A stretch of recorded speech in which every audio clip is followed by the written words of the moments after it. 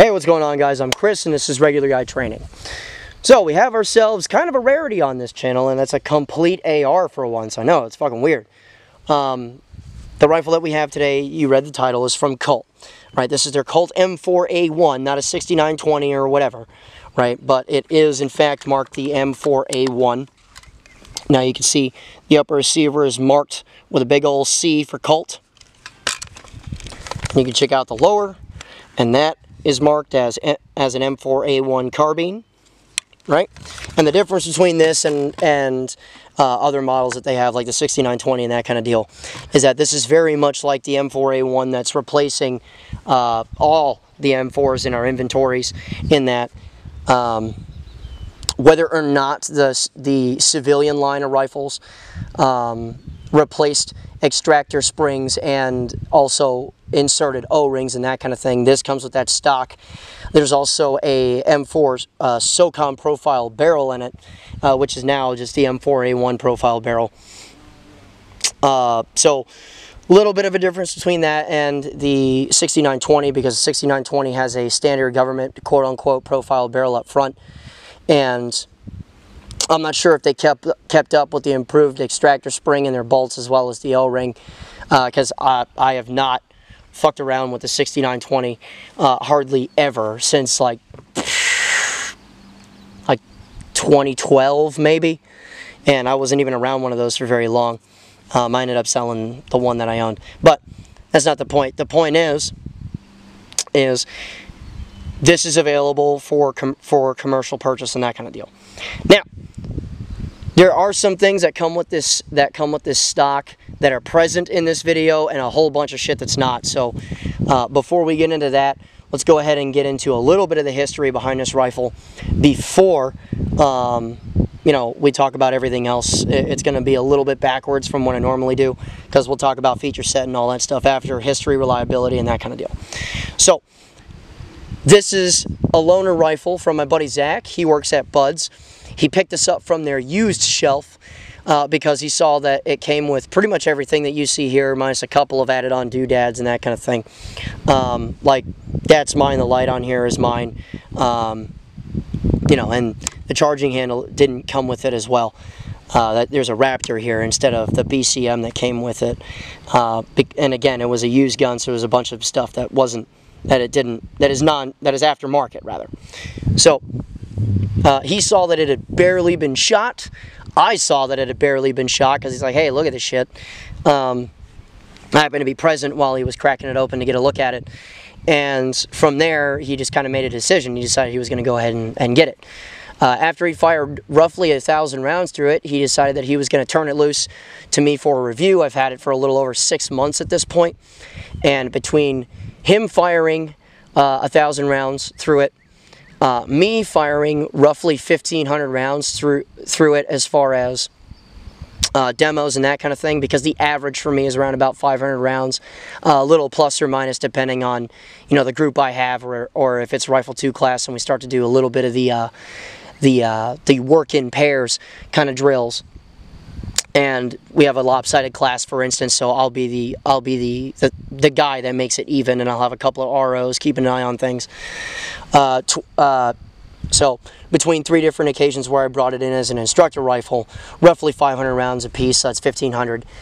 2,500 rounds fired just as individual drills, because I've been working on the right-handed saws pretty hard. You guys saw all the shoot footage for this. That was, you know, just me working more right-handed stuff. What you saw was the last 300 rounds that needed to be fired through it to make it an even 2,500 fired, just in private practice, that kind of thing.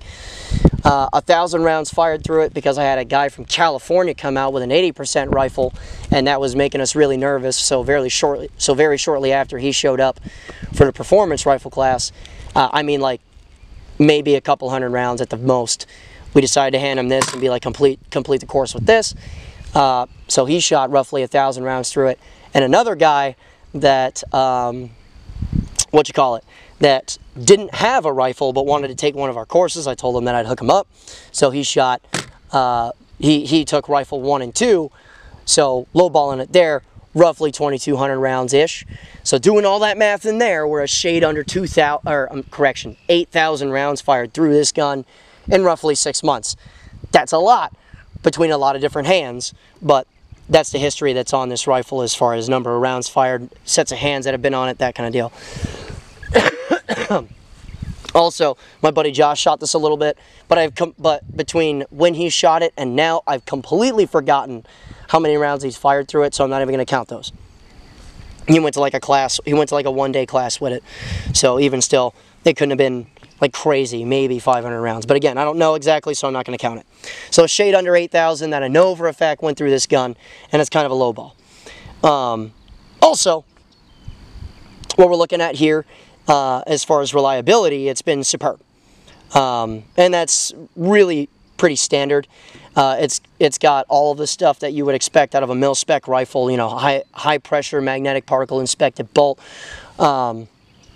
proper bolt and carrier steel grade, proper aluminum, the proper numbers that you're going to look for as far as quality of aluminum for both receivers, Colt Hammer Forged barrel 1 and 7 twist, freaking chrome lined.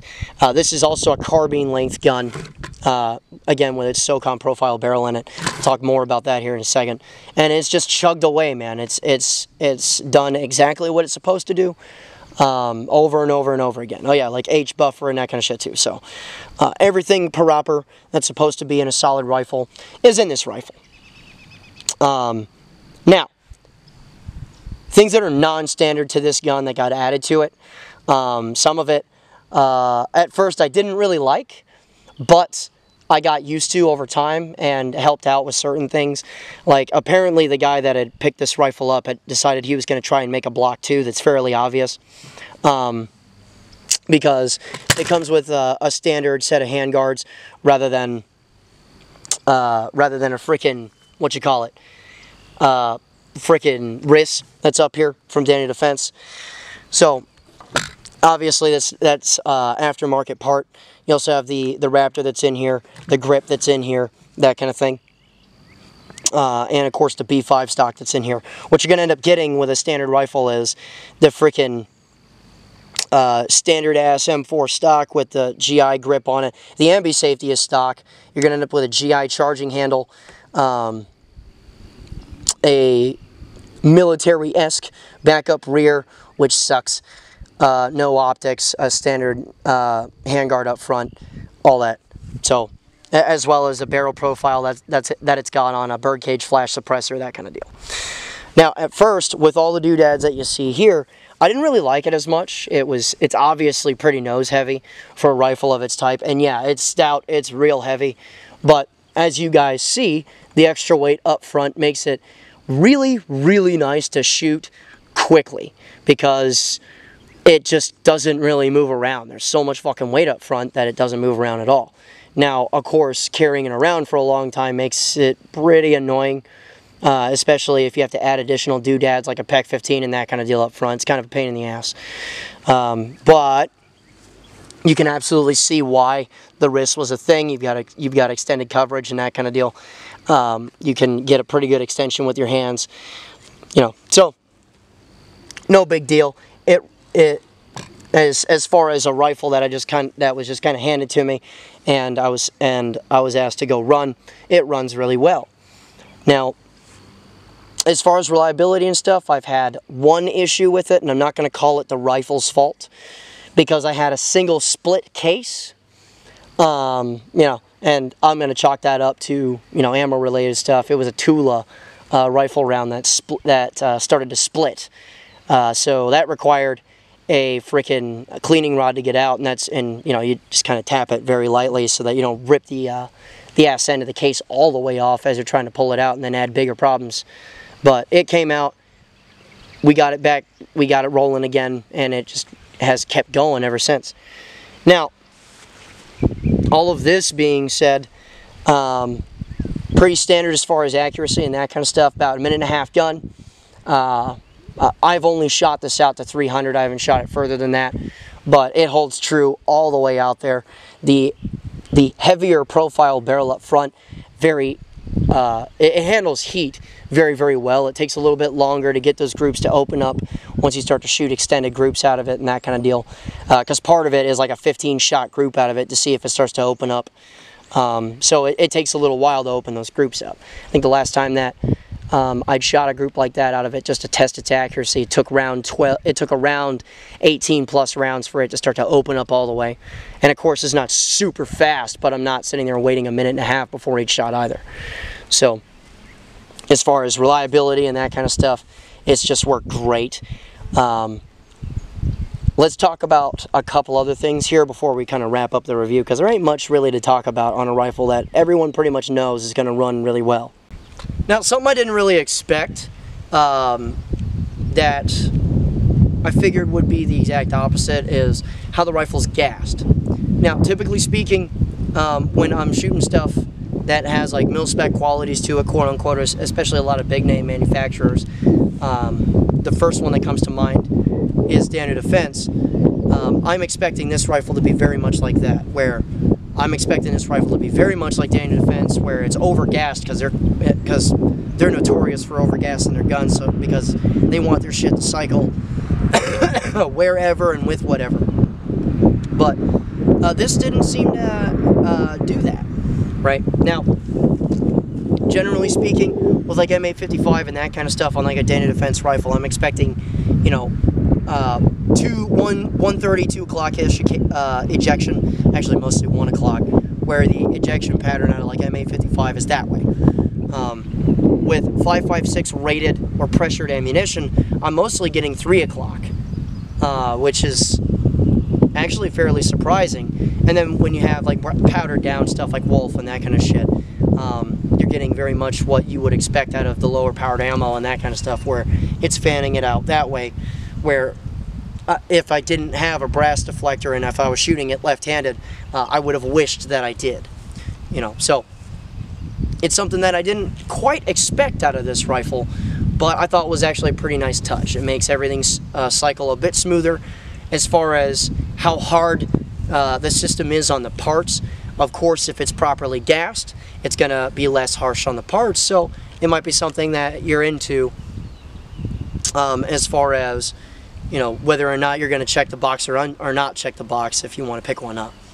But realistically speaking, that's all I have. I mean, Colt has had to have been the standard for a long time because they've been issuing rifles to our guys for the longest. This shot pretty well as far as accuracy is concerned. It's been fat check reliable. It's done nothing but do its job since it got, you know, to our little neck of the woods, and I can't fault them for turning out a good product. So if you're into it, you're into it. A lot of guys are getting into different rifles and that kind of stuff, especially a lot of guys that are just kind of turning away from the carbine length stuff, which I understand. But it may be worth it to you to pick a carbine length gun up at some point or another, because what I did notice is that during our rifle courses and that kind of stuff, oh yeah, as far as reliability and that kind of stuff is concerned, you can see behind me that can get really muddy out here in the Tennessee area, or I'm right on the northern central border between Kentucky and Tennessee, so you know they both kind of count as the same area. But point is that during our fall and winter, it's just wet all the time.